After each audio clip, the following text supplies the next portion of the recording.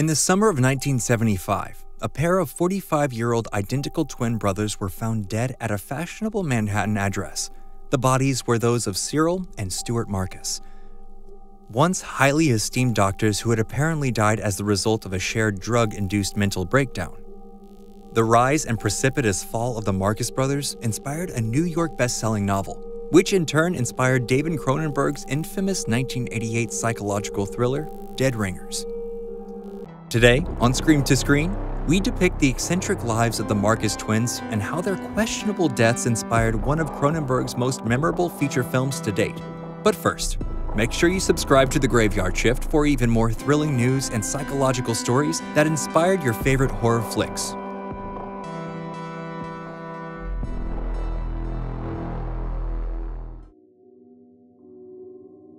Born on June 2, 1930, twin brothers Stewart and Cyril Marcus lived eerily parallel lives until their simultaneous deaths in 1975. According to an Esquire magazine article in 1976, the brothers shared the same childhood, attended the same college, joined the same fraternity, and held the same academic honors. Both Marcus boys were well-respected obstetrician-gynecologists on the staff of New York Hospital and Cornell University Medical College, and also shared a very successful private practice there. Together, they published a seminal textbook on obstetrics and gynecology and co-wrote several articles for multiple medical journals about infertility before going down a road of drug addiction. Over several years, patients and colleagues alike reported multiple incidents surrounding the brothers' increasingly erratic behavior. They began skipping their shifts at the hospital and canceling appointments at their private practice. They even began mutual impersonations of each other. One twin would leave his patient in the middle of an examination, and the other would return to the stirrups to complete the job. On several occasions, the hospital board had to step in through administrative action in order to protect patients and the hospital from possible malpractice. Stewart Marcus reportedly screamed and raved at a patient uncontrollably after a minor indiscretion. In another incident, one of the brothers ripped the anesthetic mask from the patient's face and used it on himself. He was immediately sent away and replaced by his brother, whose sluggish and groggy behavior also raised red flags that he was not all there. In hindsight, all of these incidents were telling warning signs of some sort of substance abuse, or in this case, a heavy use of barbiturates. It has since been revealed that the doctors performed several operations while under the influence of drugs. In June of 1975, roughly a month before the brothers' shared demise, the hospital informed Stewart and Cyril that they would no longer be appointed to the staff and that their tenure would cease in the beginning of July. Having been off staff for over 15 years, the Marcus twins were offered a chance to appeal the decision before the board, but sadly, they failed to show up for their appeal. By then, they had already passed. For a week, neighbors complained about a foul-smelling odor emanating from the brothers' shared apartment in Manhattan. Then, on July 17, 1975, the brothers were found dead in separate rooms by the apartment building's handyman. The apartment had been strewn with filth that had apparently accumulated over an extended period of time. According to one of the detectives on the case, there wasn't an inch of the floor that wasn't littered. Photos of the scene revealed vast seas of garbage, unfinished TV dinners, and half-drunk bottles of soda, and greasy sandwich wrappers and crumpled plastic garment covers. Perhaps the most ghastly sight was that of an armchair filled with feces that the brothers apparently used as their toilet in their final days. Suspected factors in death included mental illness and possible suicide pact.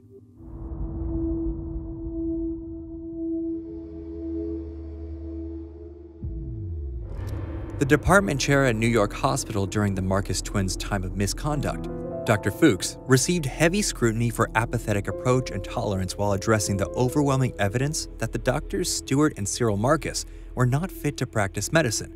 At best, he appeared reluctant to interfere with the brothers' deteriorating private practice. It would not be a stretch to say that New York Hospital Cornell Medical Center risked the lives and well-beings of patients by not taking prompt action at the first hint of trouble with the brothers. Furthermore, the hospital's first response upon the twins' perplexing deaths was complete denial.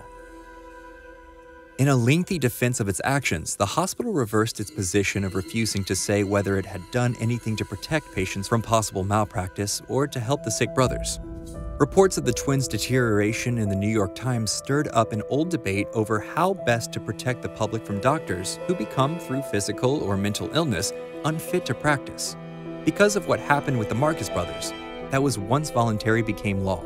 Although the New York State Medical Society had set up its own voluntary program for impaired physicians 3 years earlier, the Marcus case prompted the state legislature to pass a law that doctors had to report any colleagues suspected of misconduct to the state medical board, and those who didn't would face misconduct charges themselves.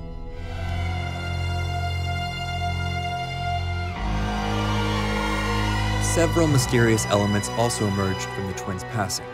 One such mystery concerned that specific cause of death. Examinations had revealed no evidence that either brother had been suffering from serious illness such as cancer. Drugs and depression were theorized as the main causes leading to their demise, but suicide and homicide were soon ruled out. At first, the medical examiner had assumed that the brothers had taken their own lives by overdosing on sleeping pills, due to finding a large number of empty barbiturate bottles in Cyril's apartment. But toxicologist reports and autopsy tests revealed no trace of barbiturates in either brother's body. The medical examiner's office next concluded that Stewart and Cyril had died from an attempted withdrawal from barbiturates, as they were both known for taking mammoth doses of Nimbutal for years, and such withdrawal can, in the case of chronic barbiturates addicts, be as fatal as the addiction itself by producing life-threatening seizures and convulsions. Some experts began questioning the theory after the ME's report was released. However, since the body showed none of the typical signs that accompany death by convulsion, such as bruises, tongue bites, and brain hemorrhaging, new tests were performed, and although traces of barbiturates were discovered in Stewart's system this time, Cyril still came up clean. Another puzzle that still leaves more questions than answers is how Cyril apparently outlived his brother by several days. Police investigators learned that he had even left the apartment once Stewart overdosed, only to return and die alongside him. But where he went or what he did can only be answered with speculation. Stewart died sometime between July 10th and July 14th of a barbiturate overdose. Cyril died between July 14th and July 17th, when he was last seen out of the apartment, apparently after Stewart had already passed. The final autopsy report detected zero trace of barbiturates or any other drug in Cyril's system, but his body showed no signs of fatal convulsions accompanying narcotic withdrawal. The direct cause of Cyril's passing still remains a mystery to this day.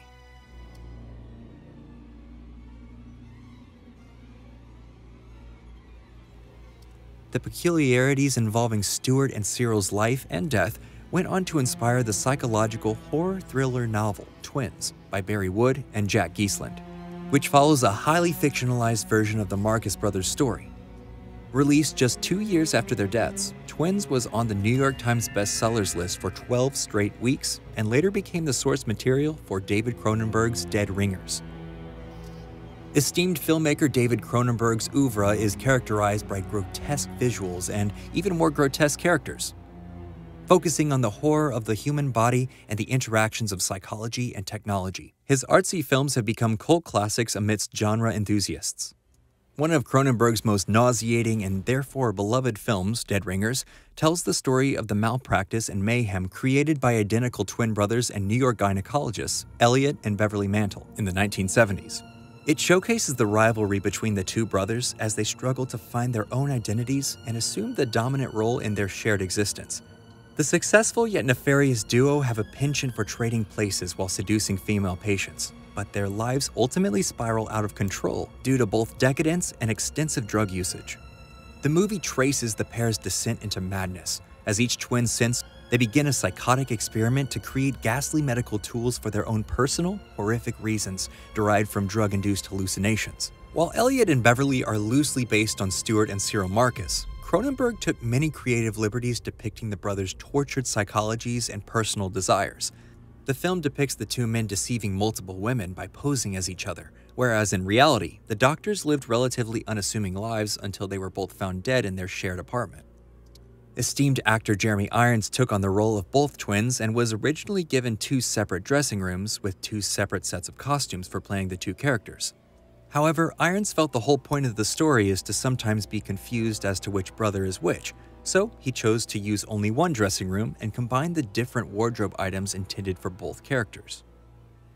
To prepare for the role, Irons developed an internal way to portray either brother by employing what is called the Alexander technique for different energy points. To keep track of whether he was playing Elliot or Beverly, the actor always performed one character with his weight on the balls of his feet and the other on the weight of his heels, giving each character his own appearance. Although Dead Ringers more closely resembles the case of Stewart and Cyril Marcus, director Peter Greenaway notes that Cronenberg queried him for 2 hours about his film, A Z and Two Noughts, a psychological drama depicting identical twin zoologists 8 months prior to filming the Barry Wood novel. Brilliant yet emotionally cold, Dead Ringers asks disturbing questions about the nature of individual identity and explores such themes as eroticism, narcissism, misogyny, and masculine-feminine dichotomies.